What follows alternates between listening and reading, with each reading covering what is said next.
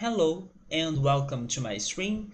Tonight we play more of Digimon World, and first of all I should say or talk about the change of schedule in here because from now on I'll be streaming two different games on Saturdays and on Sundays. Like we were only playing Digimon World on both of those days, but I decided to split them.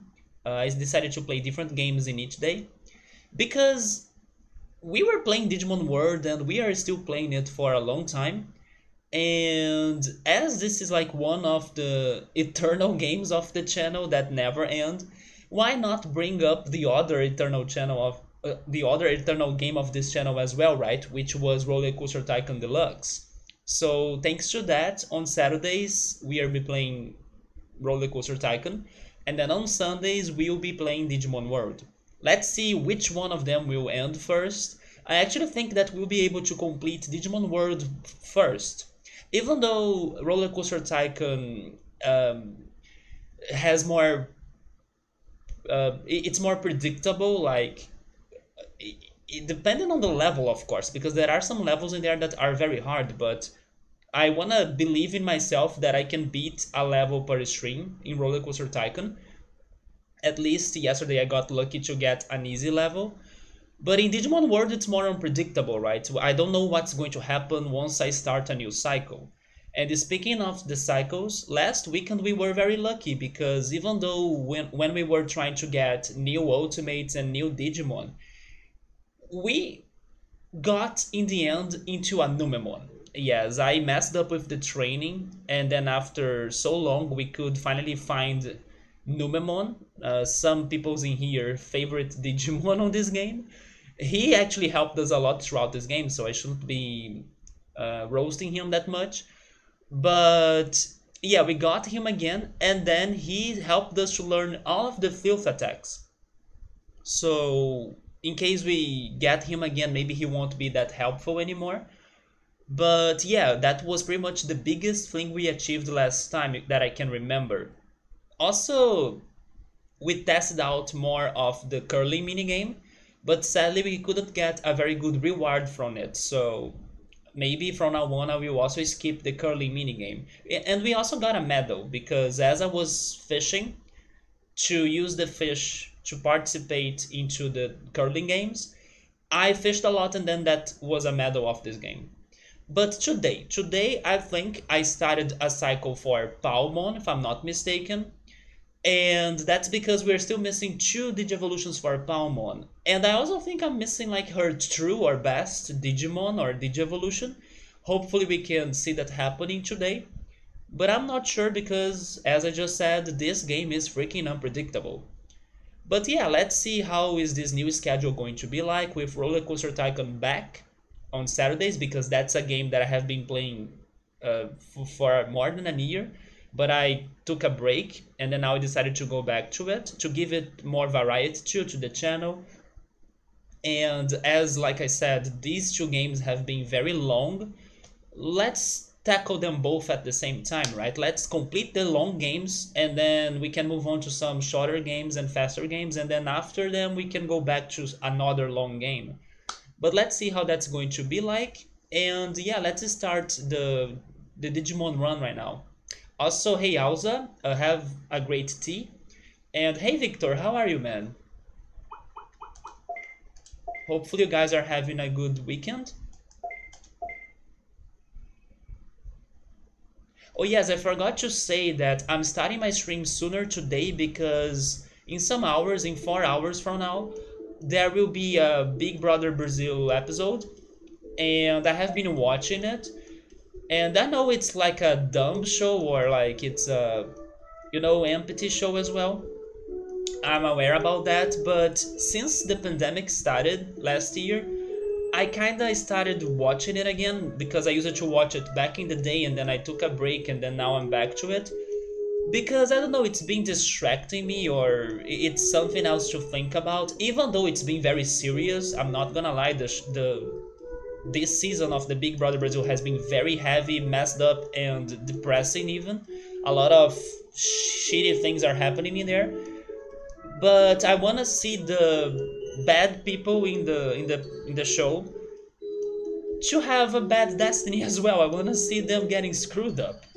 So I'm also watching it because of that. And today is going to be a very important episode, so I kind of don't want to miss it out. And it's happening in 4 hours from now, so I decided to start the stream sooner thanks to that. I won't be doing it like every freaking Sunday or every freaking time, but this one episode today, I think it's going to have a lot of trouble going on, and I want to kind of check it out. Nice to hear you're doing pretty good, man, all things considered. You had a really shit week though. That sucks because last week you were having trouble to sleep, mostly thanks to your cat, right? But then now you're having a shitty week as well. I mean, my week was so, I would say. There were problems, there were situations. I was even talking to Ultras Angel Dancing yesterday that uh, I think I had a somewhat stressed week, even though I only realized that yesterday.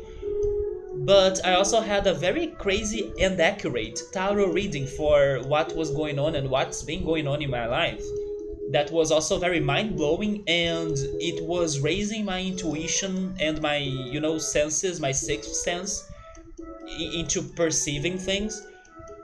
So, yeah, it was a crazy week for me to be pretty much thinking about my life, or especially the relationships I have in my life. And one of my relationships is kind of going into, I don't want to say disappointing ways, but I don't know, it could have been better maybe, or my expectations were different than what is going on. Although on the other hand, another relationship of mine proved to be like fantastic. So I was happy for that conclusion out of the end of this week, right? Like in the past days I got to that conclusion. But yes, I was having some trouble in there, but now I'm kind of getting some answers from my intuition, and thanks to that, I don't think everything was that bad, but it was a weird week for sure. You were playing Mario 64. Okay, that's a very good game for you to be chilling or just to be relaxing. I do miss playing platformers already, especially Mario games. It's been a while since I last played Mario games, so it's cool, yeah, man. Do you have a favorite level in Mario 64? Yesterday we were talking about Bowser because I watched a video, Victor, that this guy decided to kind of find or sort every different color, uh, every different color Bowser has ever had throughout his history, and thanks to that video, I realized that my favorite Bowsers are the ones in Mario 64 and in Mario RPG. But also, I learned about the existence of a blue Bowser. Have you ever heard of a blue Bowser?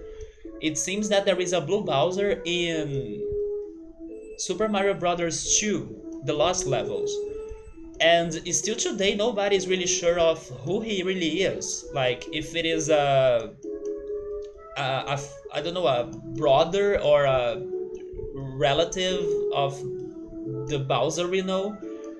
It's a very mysterious version of Bowser, because you know that in the first game we had the green Mario, which turned to be Luigi, and then now there is this mysterious blue Bowser in the Lost Levels that nobody really knows who he really is. Even Nintendo was giving crazy answers in their publications, like on magazines. So I was very intrigued to learn about a blue Bowser. There is the blue Bowser in Smash, and if you check his description in Smash, it points out that he's based on the blue Bowser from the Lost Levels. I had no idea about his existence. Not really, you really like Big Boo's Hound? Really, that's an interesting pick. Actually, that's the level that made me freaking scared of Mario 64, right? Thanks to the piano. But it's not the only one. I also used to be very scared of the eel from Rolly Rogers Bay. I believe a lot of people were also scared of him, or of that eel. Although today it's one of my favorite levels, if not my favorite level. And then you also love Bob on Battlefield and Rainbow Ride. Interesting that you picked Rainbow Ride because that level can be so annoying for you to get the 100 coins. Yeah, I also didn't know about this Blue Bowser guy. I was kind of thinking that maybe Nintendo should do something about him, like give him more backstory or turn him into one of those Waluigi's, Wario's, and now Bowser, you know? I would be down for that. And another fun fact, Victor, that I learned this week, I was telling Ultras this one. Did you know, Victor, that there is an unused, it is an official but unused art of Ganondorf, and it's an unused art from the Breath of the Wild manga series. An unused art of Ganondorf wearing a Metallica shirt, and I'm not kidding. Maybe if you Google it like Ganondorf Metallica, you'll be able to see the art that I'm talking about. So yeah, there is also the existence of that. Ganondorf wearing a Metallica shirt for who knows why.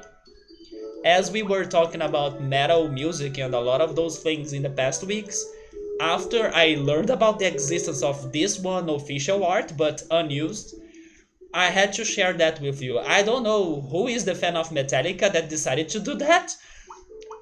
Like, I can see Ganondorf enjoying metal music, but I wonder why Metallica.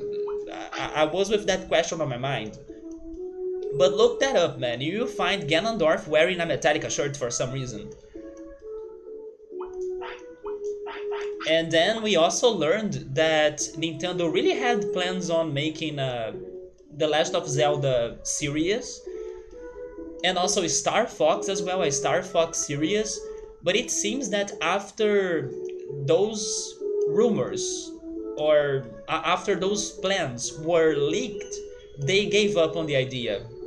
And then I felt kind of sad because even though I don't know if it were Netflix that was really working on those series. I think it was, but I'm not sure.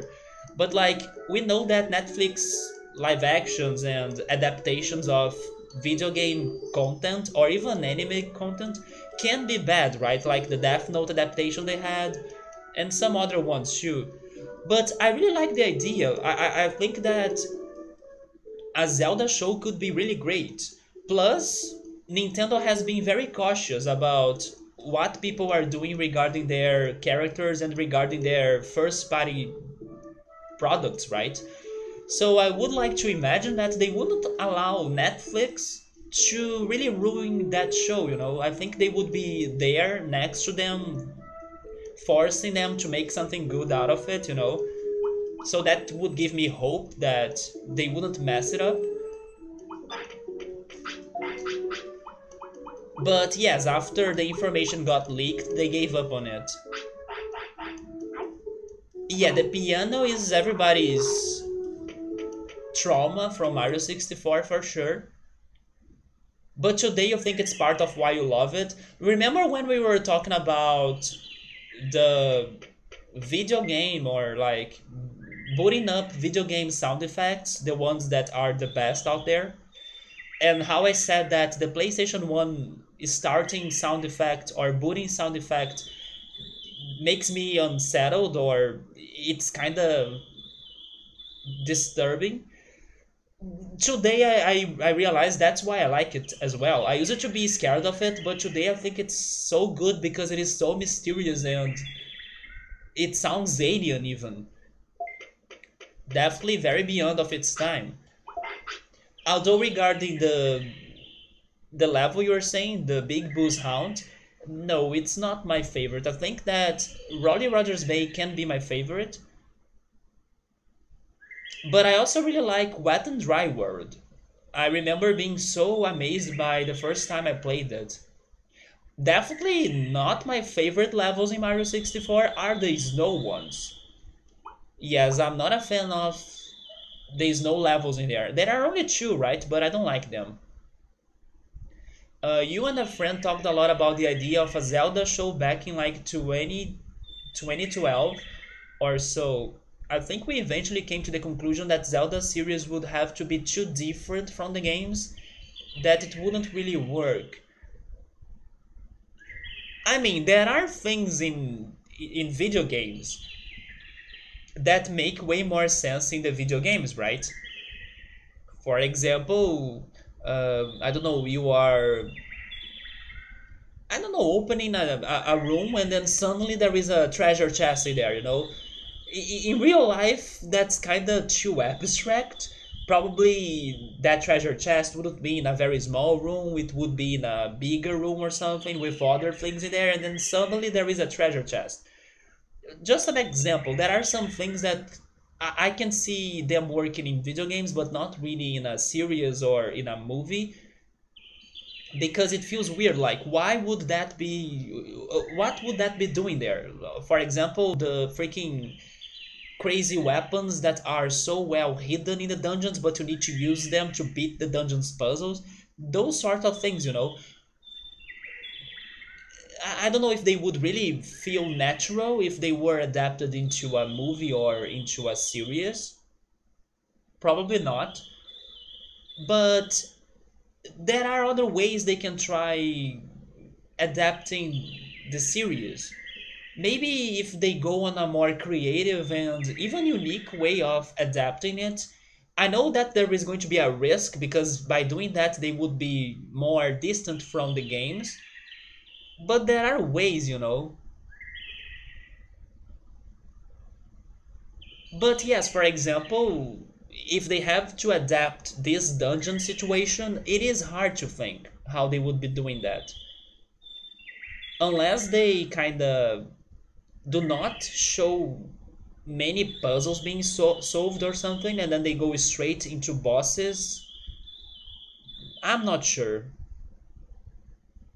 But there are things that could work out really well. For example, Link exploring the cities and the villages and knowing and meeting those people, those characters, and trying to understand what were their problems and trying to find his next path. Like, oh, yes, in order to get to that place that's sacred or has the item you're looking for, you gotta help me out with this, or you gotta find this one item, or you gotta do this training. I can see that going on, but it is definitely challenging, and maybe they would have to go on on a more different and um, yeah, different works for what I'm trying to say, on a more different way than the games. Like, you won't see exactly what is happening in the games because I don't think everything in there will work properly on the show. But some other things could work, especially regarding the music. Like, I don't think it would be a problem for Link to be playing an ocarina and then suddenly magic powers happen. You know, that actually could look awesome on a TV show. Also, hey X5, how are you? This roller coaster tycoon looks like a monster. Wait, I'm pretty sure I changed the title, haven't I? But yesterday I was playing roller coaster tycoon. Yeah, now it's my Saturday game. But I could swear I changed the title. Is it still saying roller coaster tycoon? Oh, really? Okay, so give me a second because I gotta change that.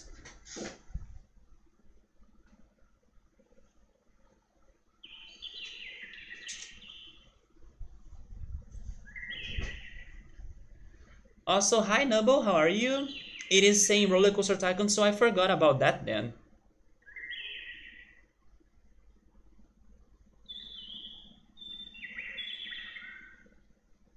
Thank you for letting me know. And hey Ultros, how are you? You made chili oil this morning, the freaking pepper flake sauce you were talking about yesterday, right? And how was it? Have you used it on your rice? I cooked rice today.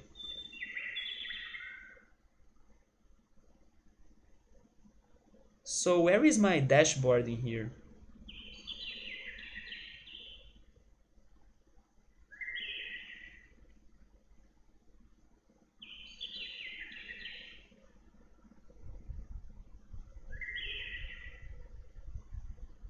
Yes, it's saying roller coaster tycoon. You guys are right.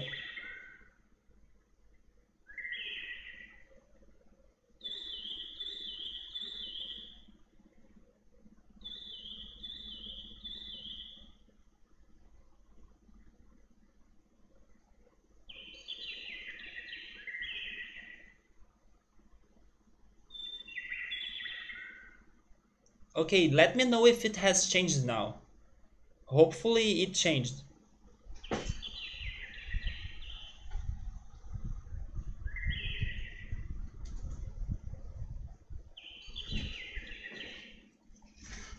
Let me see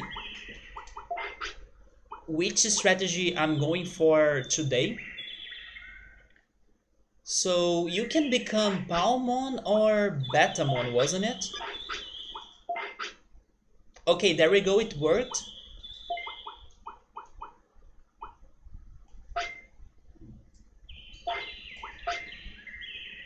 Yes, it's been a while since I last had Palmon, so I'm not sure if I'm going to get this right.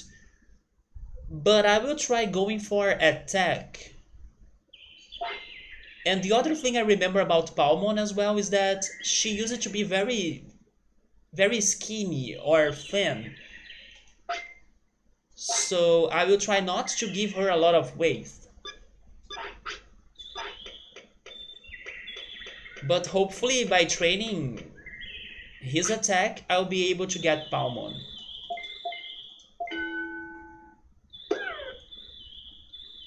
So Victor was saying that he thinks that the specific things that make Zelda so magical can't be done in a series like that, but sure, they could perhaps get around it in cool ways. Yes, I don't think they would be able to get a straight video game based show to us, but they could still make something epic. Epic and magical. I can see them doing that, especially if they really invest into the ocarina, for example.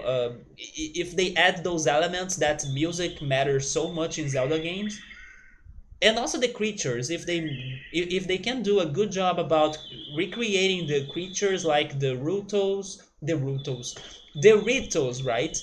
And Ruto is a Zora. The Zoras, the Koroks, the Kokiris, all of those species of creatures or living beings, Gorons as well.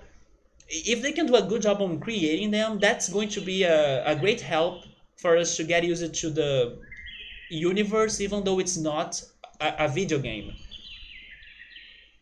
Although, Victor, you know what could work better maybe for as a Zelda series?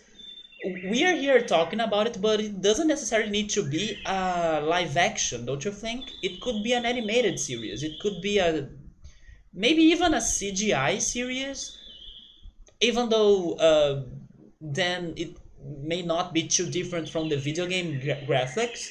And then you would ask yourself, like, what is the point of doing this? Maybe they could add more depth or give us new stories or new side quests on the show or something. But it doesn't really need to be necessarily a live action. It could be an animated series or something like that. It could even have its own story.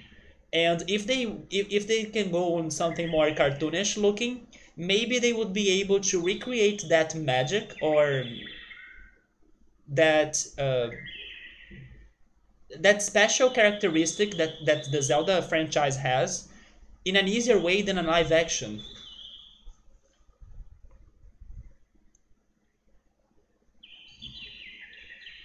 I don't think they can replicate the things that makes Zelda games so good in that sense. It feels like it's bound to be a failure in some ways.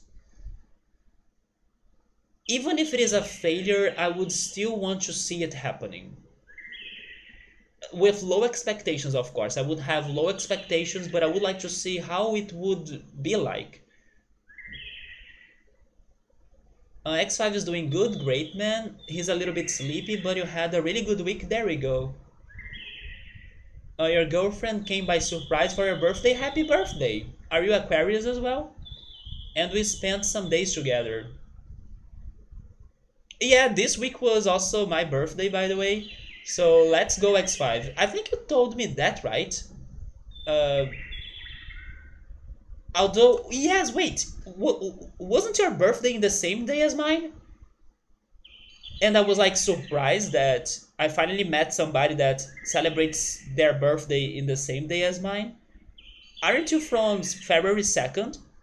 Because I'm from February 2nd, so Groundhog Day, best holiday, right? That's true, I remember that now. There we go, man. Congrats, happy birthday. I'm happy you had a great celebration. And Electra's birthday is in a few days too. So you're also Aquarius, right? Unless it is past, I don't know, uh, the 24th, I think, and then it changes into Pisces. But if it's in a few days, then it's also your birthday and then Aquarius. Lots of Aquarius in here. I normally can't remember the days of people's birthdays, but I can remember people's horoscope or signs.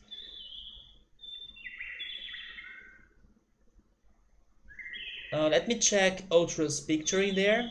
He made a rice noodle dish with tofu and bean sprouts and drizzled the chili flake oil on it. Yeah, you were saying how great it tastes like when you add the... Wait, but this is very close to what you also had yesterday, right? You were eating something like this yesterday.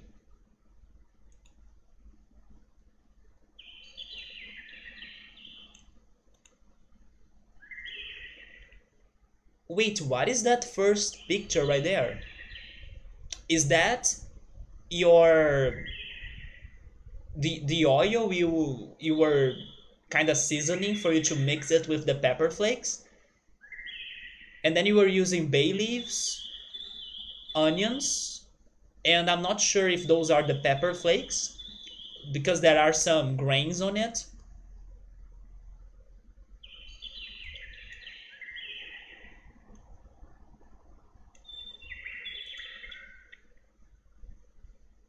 Oh yeah, and then that's the pepper flakes.